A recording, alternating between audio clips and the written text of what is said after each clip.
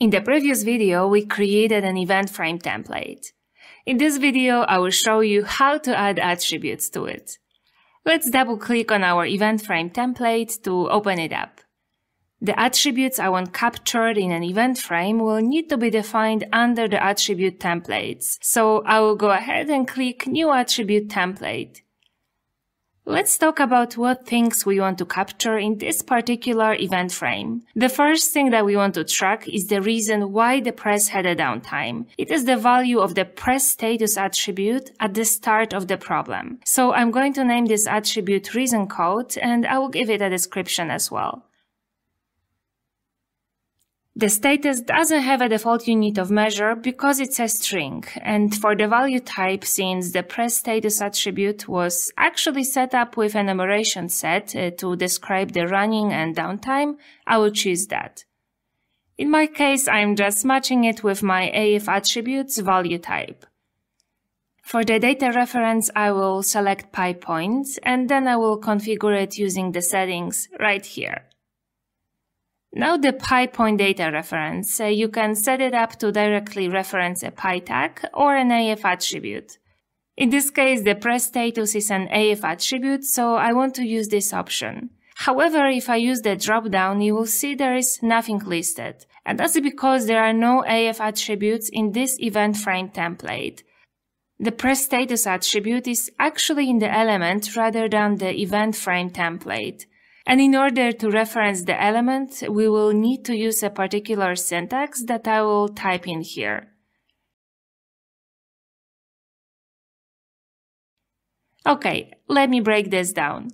The /elements open square bracket dot close square bracket returns the primary referenced element. The primary reference element is essentially the asset that is linked to the event. In this example, it is the press experiencing a downtime that the event will be generated for. And then the pipe status indicates to give us the value of the attribute that has the name of press status that's under the primary referenced element. We will leave the retrieval methods by time as automatic, but we are going to make a change to this by a time range. Currently, the selection is endTime, which means this attribute will be evaluated at the end of event frame. However, the event frame will be triggered when the status attribute goes into a downtime. We want to make sure that this attribute is evaluated at the start of the event frame rather than the end, where it might have switched back to be in a running state. So I will choose start time here and hit OK. I also want to capture the duration of the downtime event, so I will add a new attribute with a right click. I will give it a name and a description.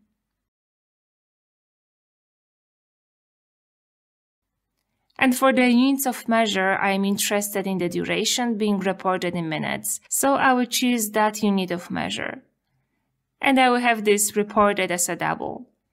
And I will again choose PyPoint and then settings.